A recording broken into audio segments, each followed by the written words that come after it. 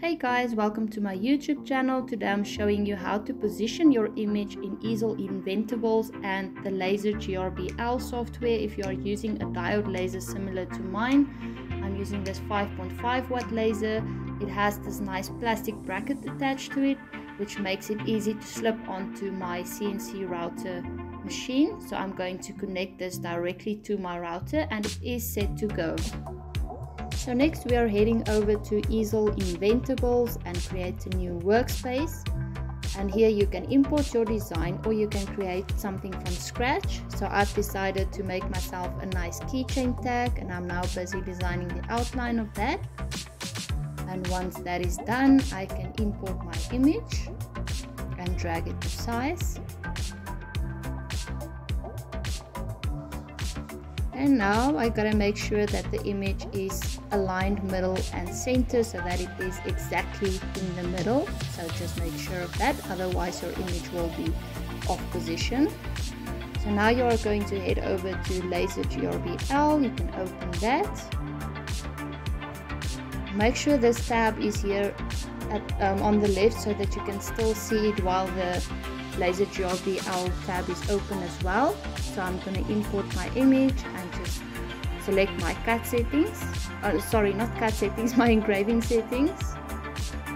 Okay, so now you are going to head over to your Easel tab here on the left and you are going to copy that digits and just paste it into the correct spaces. So the width and the height, make sure it's exactly the same. And you're going to do the same with the X and Y position. So you take the X position, that value, and you paste it into the X value here at Laser GRBL.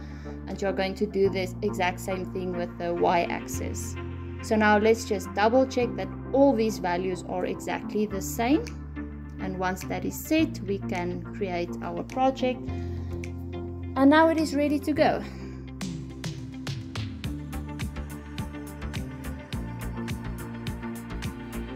Okay, so let's head over to our machine. So on your piece of wood or whatever it is you're cutting, you're going to mark your home position with a clear cross. Okay, so the idea is to get the laser exactly in the middle. Let me just adjust the focus. So I want to home my laser exactly in the middle where the two lines of the cross meet. Okay, almost there. Just adjusting the focus a little bit. Okay. So once I'm in the middle, I can home my laser and I am ready to engrave my picture.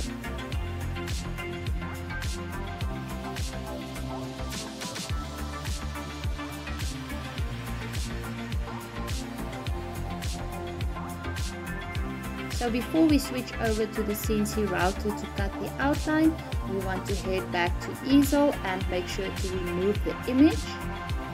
Now we want to lock this outline in place. If it shifts around, you will lose your position and your image will not be exactly in the middle. So now we can remove the laser. And now we just do exactly the same. You want to home your CNC router bit exactly in the middle where the two lines meet. And then you can cut out your outline. And then your image should be exactly in the middle. Okay, I hope this was useful. And some of you might ask, why don't you just use your laser to cut out the outline? Some of these diode lasers are very weak. They cannot cut thick wood. So if you want to go 6 mm or thicker, then a CNC router is your best option.